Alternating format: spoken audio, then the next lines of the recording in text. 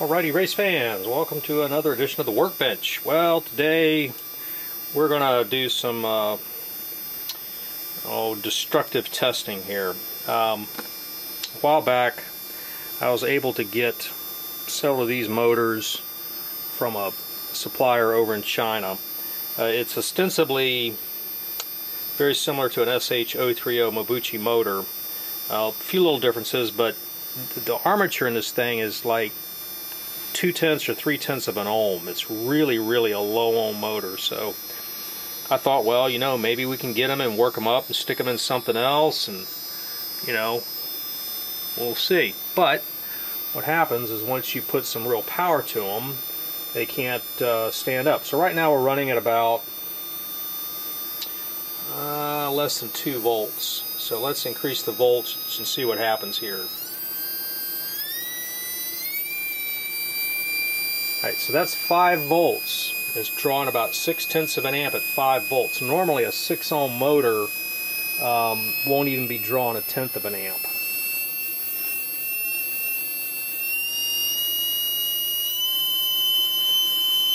Alright, 6 volts, and we're at about 7/10 of an amp.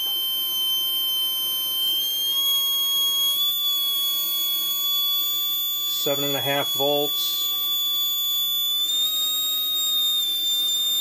And it's not happy. That's 8.5 volts. Alright, here we're going to hit it to the wall.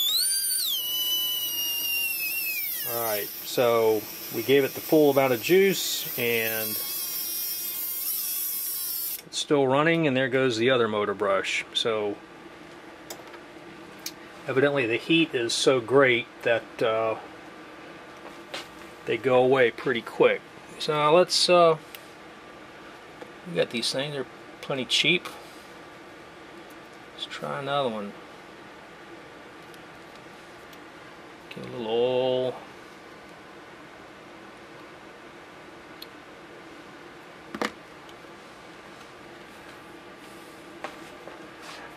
Alright, here we go again.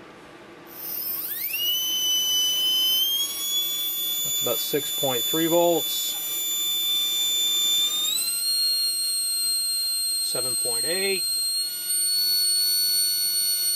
8.7,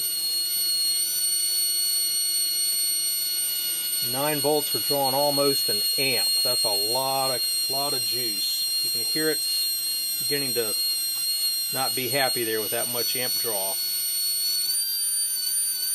10 volts. Just about an amp still.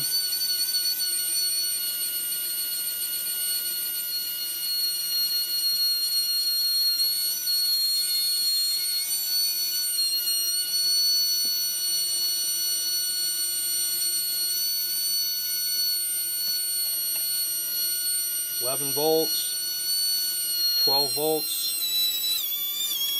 Yep, there goes the motor brushes.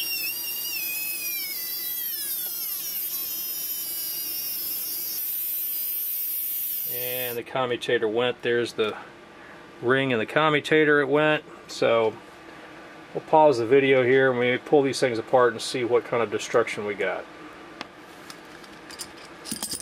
Alright, so here we are. I pulled one of the motors apart. You can see that the ring that goes around the commutator, right up in there, that flew off. The motor brushes are out of the end bell. And then if you look right there, you see that the comm plates, because it got so hot, that fails. Then with that little ring fails, then the plates flower out. So it's not that the plates flower out, then that fails. That fails first. This little ring that holds it all together, and then the plates flower out and then take the end bell with it. So even at around 11-12 volts, you got it over an amp worth of current going through this assembly that was never probably meant to take that much. And it self-destructs. In fact, there's one of the motor brushes right there. Alright, so there you got it. Sometimes low ohms isn't everything.